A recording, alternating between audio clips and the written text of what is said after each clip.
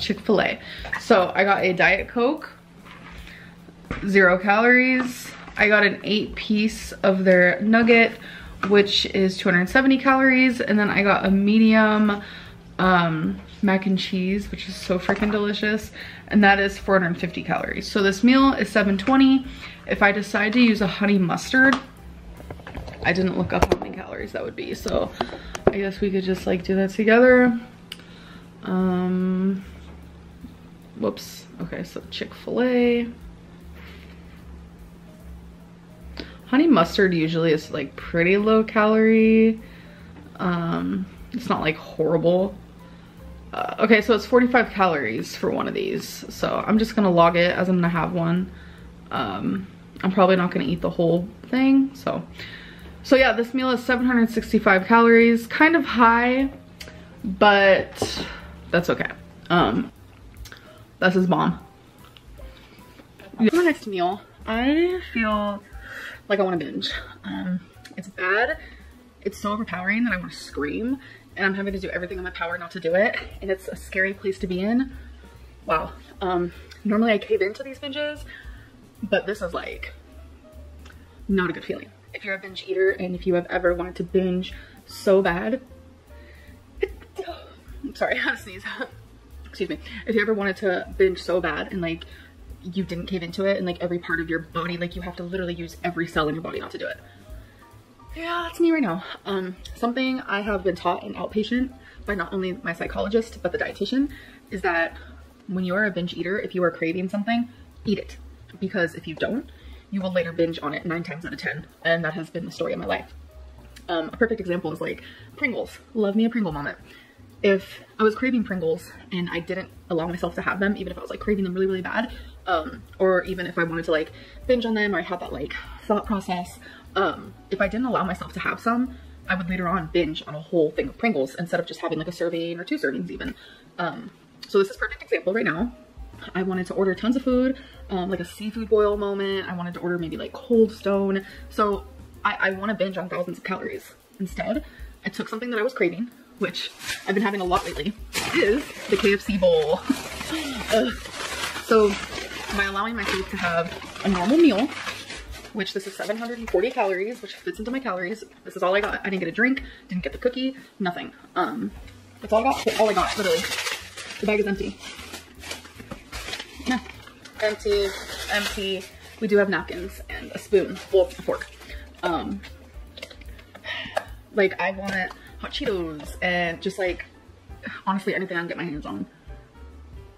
It's uncomfortable. It's so uncomfortable to have to sit there with these feelings and the urges. It really truly is. So I'm going to eat this slowly. I'm going to chew slowly. I'm going to take smaller bites. I'm going to thoroughly enjoy the food that I'm eating. These are things that I am being taught in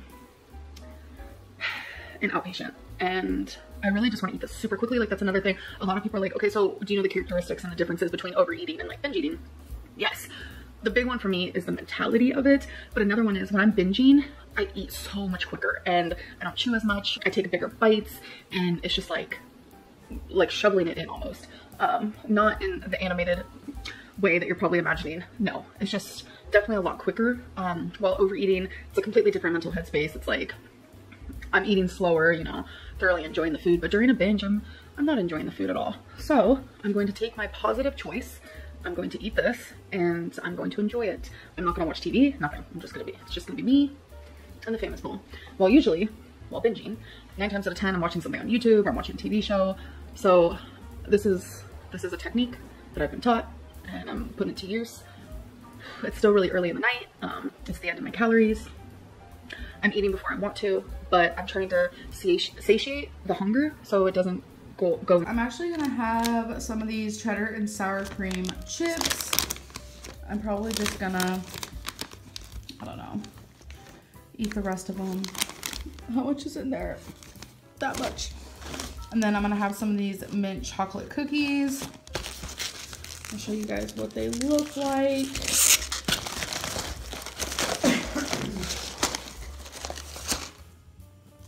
I'll probably have 3 or 4 of these. Actually ended up having 7 of these. That's crazy to say it out loud. As I was eating them, it didn't even feel like 7 of them. So now I have no more. So I got some creamy milk chocolate. It's a symphony bar and it's freaking huge. And I got a bag of peaches. It's like a gummy candy. I did not finish these. I ate half of the symphony bar. God, I hate voiceovers. And I ate about half of the peaches. So Eric also had a little bit of that, so I do have more of that. Later on, I got hungry for something salty, so I had a chili flavor ramen noodle, which this is like one of my favorites. It's super good, totally unhealthy. I crunch mine up, and I do cook mine in the stove. I know a lot of people cook it in the microwave.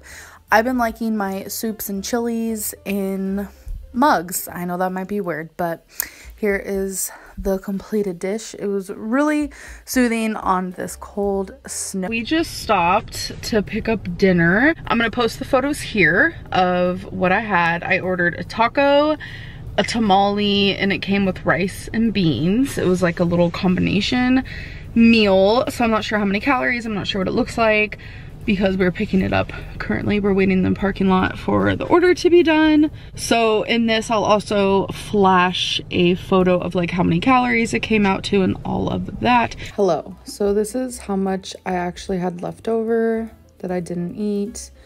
And here are the calories. Came out to 345.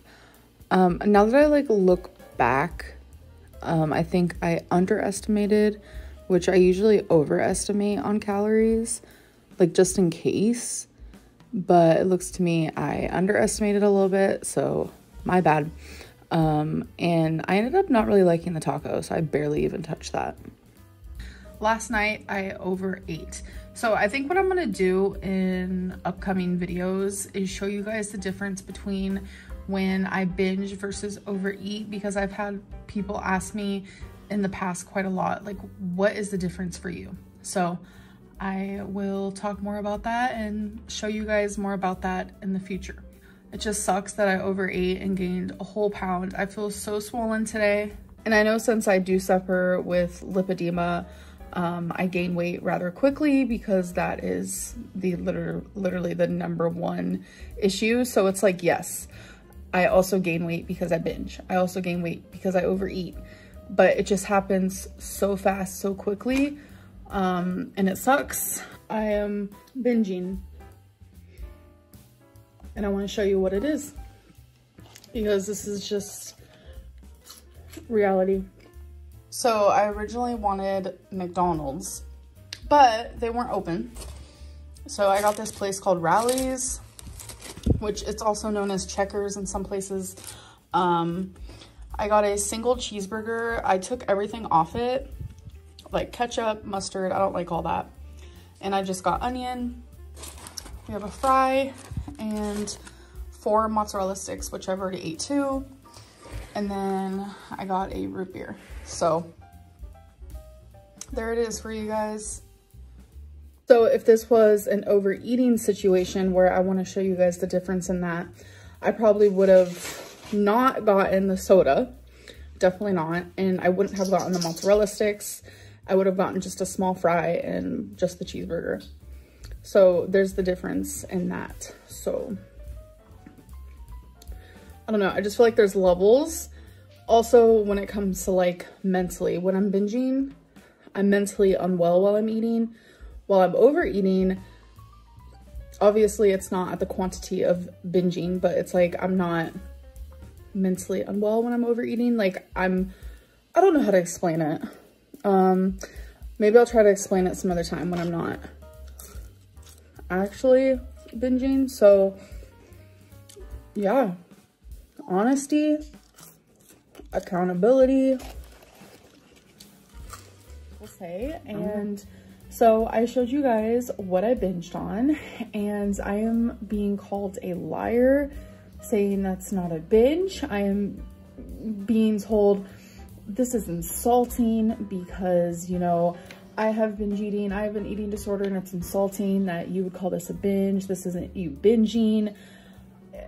It has honestly threw me for a loop I'm gonna be honest, because it was very, very hard for me to show that binge. And I wanna say straight up, right off the bat here, that binging is different for everybody.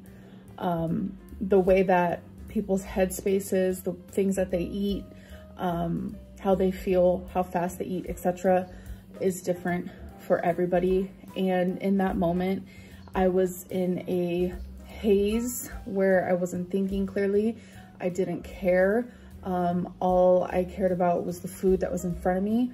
And I really quickly wanted to show you guys what I was eating, because I have reached this point where it's like, I don't want to be ashamed as much as I don't want to talk about it because of this. You guys are horrible. Not all of you, but a large quantity. My binging used to be astronomically larger than what it is now. I have tried to express that to you guys. I have showed you guys actually in the past, like years and years ago, what I ate during a binge. It's not the same. My binging is a lot smaller now in quantity, thankfully. What I ordered was a binge. What I ate was a binge. And for people to sit there and just say this is insulting because this isn't a binge,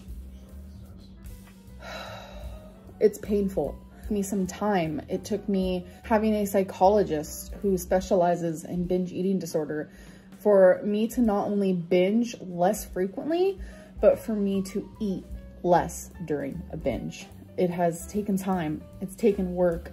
It's time and work that you guys haven't seen. People are saying that I didn't eat enough. What? My psychologist has told me, take pictures of your food before you binge. That is one of like the first things she told me during our meetings. And when I saw the dietitian from the outpatient program, she also recommended it. Before you binge, take a picture. And I did it a couple times. I have done it a couple times, but it's not something that you think of, because when you're in the fit of a binge, you don't think of things like that. And I have different levels to my binging. That's very apparent. And some of them, no, I can't vlog. I won't vlog because it's too much. It's emotionally too much. And there's TikToks, there's YouTube videos, there's all kinds of stuff online of people sharing that, sharing the quantity. And, you know, someone that people have been talking about lately is Tammy Lemon, I believe is her name. She is someone who also shares her binges. And, you know, just because she's showing them doesn't mean it's less valid. I don't know, like the way the comments are, yo, like it is vile, vile.